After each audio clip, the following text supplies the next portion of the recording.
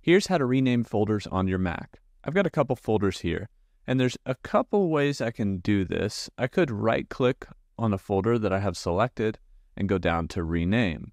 From here, I could just type in the new folder name.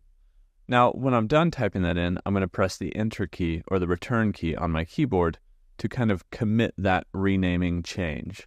The other thing I can do is select a folder and then click again on the name, and it will go into that renaming mode. And the last thing that I can do with a folder selected is press the Enter or Return key, and it will also go into the renaming mode. I think that that's probably the way that I use the most, or just double clicking on it. Not double clicking, I should say, but clicking once, giving it a moment, and then clicking again to rename it is probably the quickest way. You could also just select a folder, press the Return key, and start to rename anything in there.